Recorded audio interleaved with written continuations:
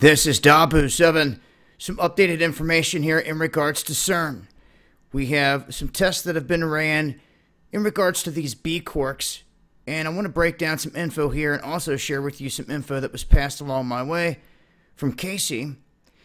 And as always, there's a link below. You guys can read into this as well. But to start off here, one of the last big announcements that CERN was going to make had to do with them explaining it was like folding another dimension into the fabric of space-time.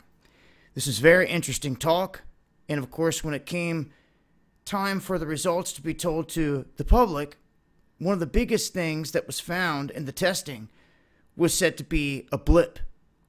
Just a glitch or a blip in the data, which others were saying that's just not right, makes no sense. Well, now we're getting some new results that they're putting out there and making public in terms of the splitting of these B quarks.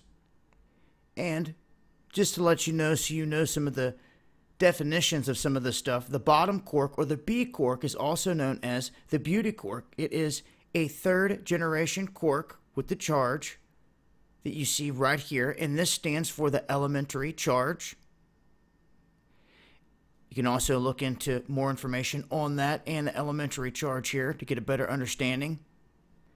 But what they say has happened here when they observe the Higgs boson decaying into a pair of B quarks is that it confirms the predictions of the standard model of particle physics.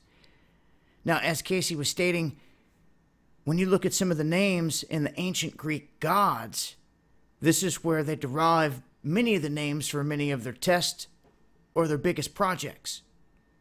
Now, this is associated with the Higgs field.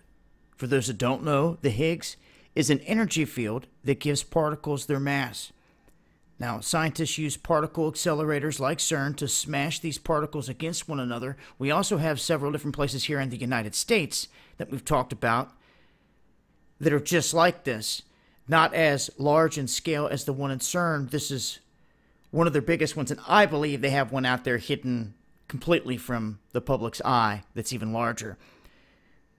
But in doing this, they yield a variety of exotic and subatomic particles when they smash them together. They break them apart and they get all these different results. And ATLAS is one of 6 particle accelerators at CERN's LHC, or Large Hadron Collider, and that is in Switzerland.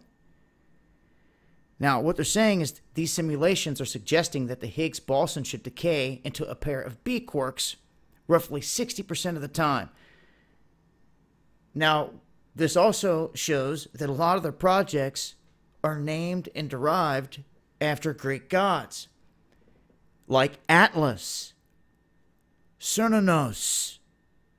Perfect examples right there. Atlas and CERN both tied into the project right there. Okay? They have a CERN learning program called Minerva, which is another god, and Hera, Petra.